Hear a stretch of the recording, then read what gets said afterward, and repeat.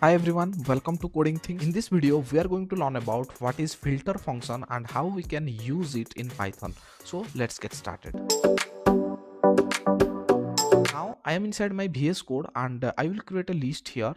And let's say I will create a list of numbers. So I'll write here 1, 2, 5, 6, 7, 8, 9. Okay, then you can see it is a list of numbers. Now I want to filter all the even numbers from this list.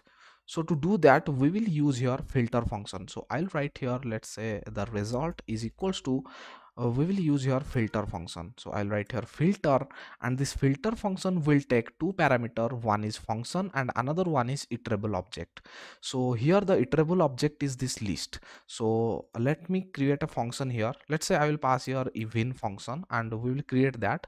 So now I will pass this list. Okay, so now we need to create this even function. So I'll create a function here. So I'll write here def, and I said def even, and it will receive one number, that is n, and it will return whether that number is odd or even. Okay, so I'll write here return, and to check whether it is even or not, so we'll write here n percentage 2 is equals to 0. Okay, so if it is a even number, then this condition will be true and it will return true.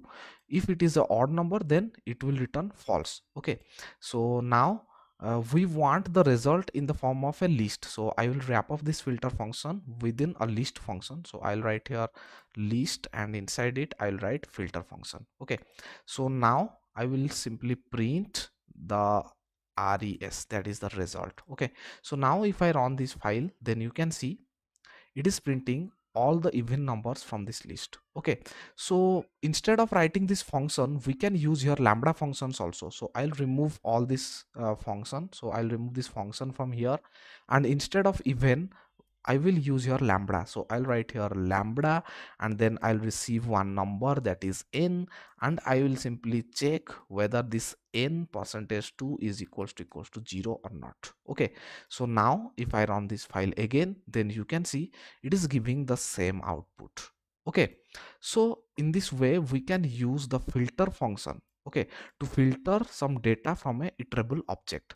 So if you want to filter the odd numbers, then you can do that. Instead of equals to 0 here, we need to just write here not equals to 0. Okay, so now if I run this file again, it is printing all odd numbers. Okay, so in this way we can use lambda function inside filter function, and this filter function to filter out the data. Okay, this is it for now. We will continue from this onwards in our next video. Thank you for watching this video.